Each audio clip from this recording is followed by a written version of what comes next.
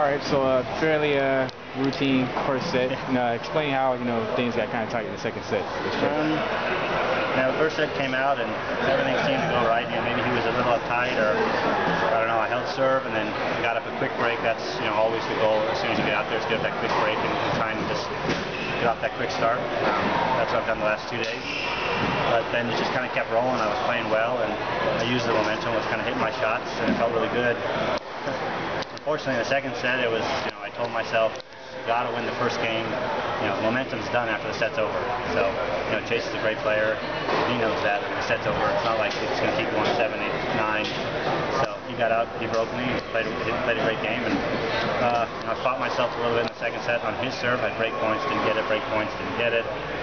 But in the end, I played a couple good games. But there'll definitely be some things working on for tomorrow. Thoughts on playing tennis tomorrow in the final? Tennis is a great player. I know he's worked really hard this offseason.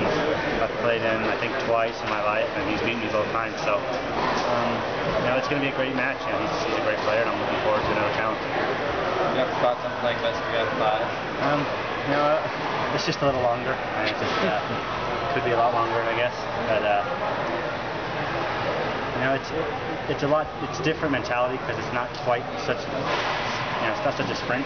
2 out of 3, you can get 30 good minutes and the match could be over. 6-0, 2-0, 6-1, 3-0, something like that, and it goes quick.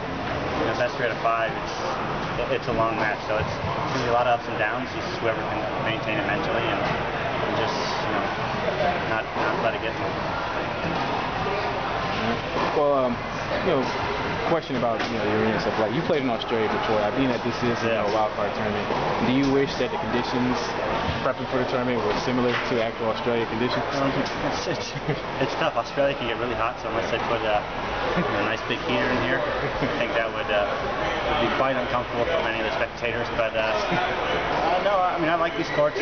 I don't mind playing indoors. My serve and forehand, the games that I play, it suits me pretty well. So I know tennis has got a great serve, and he's in shape. That guy can run for days. I've seen it. So it's going to be a battle, and I'm really looking forward to it.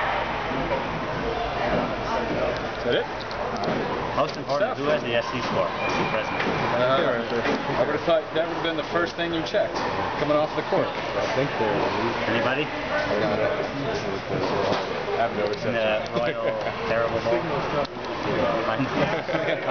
Nobody can think of it. They have Wi-Fi, you get nothing.